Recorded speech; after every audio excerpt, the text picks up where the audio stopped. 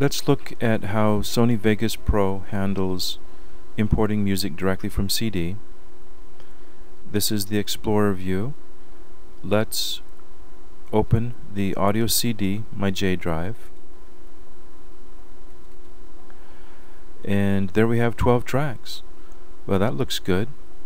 Looks like this is going to work. So I'm going to grab a track, left mouse button down, drag it down to the work area below and let loose, and here we have a save as menu pop up.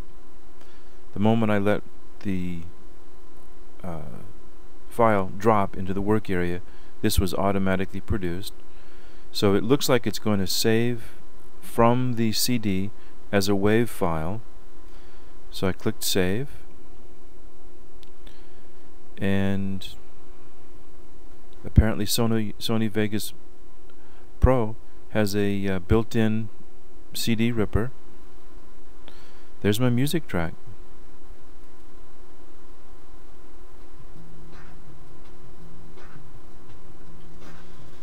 Okay, so Windows Movie Maker and MQ were not able to import directly.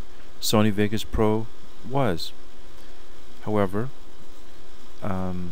Sony Vegas Pro is about 10 times the price of MQ, and since Windows Movie Maker is free, there's no comparison there.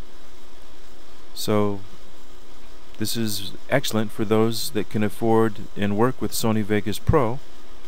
However, for those that cannot, we need to find a third-party program, a separate program, which will rip CDs.